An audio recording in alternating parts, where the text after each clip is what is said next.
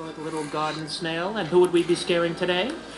Wazowski, you didn't file your paperwork last night. Oh, that Darn paperwork. Wouldn't it be easier if it all just blew away? Don't let it happen again. Yes, well, I'll try to be less careless. I'm watching you, Wazowski. Always watching. Always. Because I gotta tell you, buddy, that face of hers, it just makes my heart go, right. Hello, Wazowski. Fun-filled evening planned for tonight. Well, as a matter of fact, then I'm sure you filed your paperwork correctly for once. Your stunned silence is very reassuring.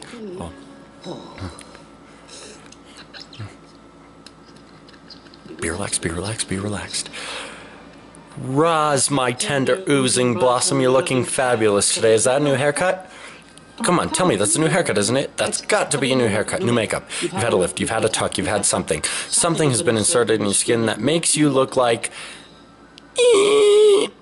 Listen, I need a favor. Randall was working late last night out on the scare floor. I really need the key for the door he was using. Well, isn't that nice? But guess what? You didn't turn in your paperwork last night. He did? I know, but paperwork? This office is now closed. Yeah! Stay where you are. Number 1 wants to talk to you. Attention.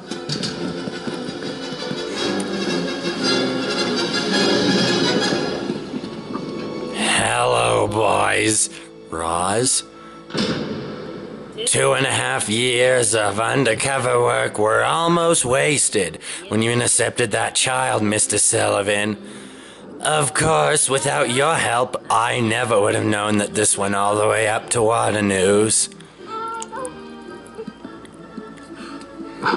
Now, about the girl.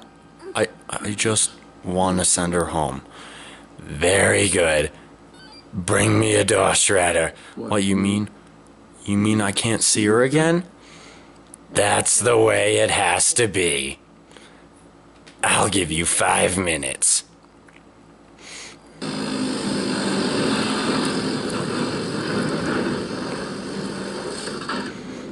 None of this ever happened, gentlemen. And I don't want to see any paperwork on this.